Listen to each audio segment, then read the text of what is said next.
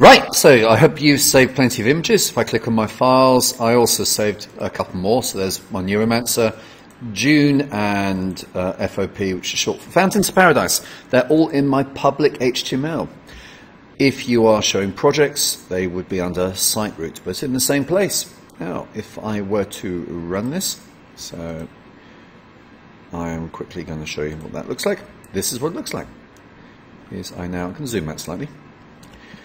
I've made this table visible, yours won't be, so you can see what's happening. But watch as I shrink it down. You notice how all of the images stay in a neat line on the right, all the names stay in a neat line on the left, and actually I've had my descriptions, I've center justified, or aligned, as we're going to refer to it. So this keeps it very neat. Up to a certain size, this is a great way of working out alignment of websites and web pages. This is what we're going to make. Right, back to my code. Okay, so there's all my code. I'll explain what's going on and then we're going to make it together. So I start with a table. I've made that width 100%. That means it will go from one side of the screen to the other, of the window, sorry, to the other, always.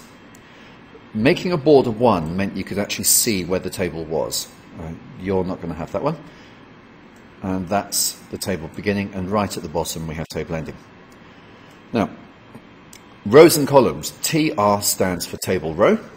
And if we look, I've then started my first row and ended my first row to show you that. Here, that is this row here. So it starts and ends, it's one long row. And within it, you can see there's 3 columns, 1, 2, 3. We don't actually call a column, we call it table down, or TD.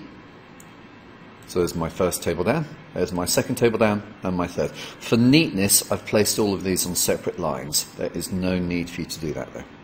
See, that goes on quite a while. And at the end of each table down, of course, is an ending chevron.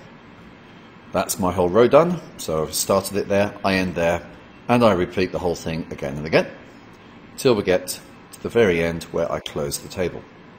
Right, now, so I'm going to do a 3 by 3. Ignoring this one, I'm going to show you how it works. So the first things first is I'm going to create a table, and then straight away, I want to end my table. So, okay, right. Now I'm going to put those in, now I'll put them on separate lines. And now I want to make a table row. Straight away I'm going to end my table row. And then within that, I'm going to make 3 columns. Table down, repeat, and a third, you know what, copy paste. Right. So these are my 3, and just so I can see and show you what's happening, I'm going to put an A, B, C in there. Right. Now, I wanted another row. It's very simple. I copy it, I'm going to paste. And you can paste it as many times as you have rows. Let's stick with 2 for this one. Now, so that's the first thing I want you to do, is make a very simple table, just like that. Okay. Away you go.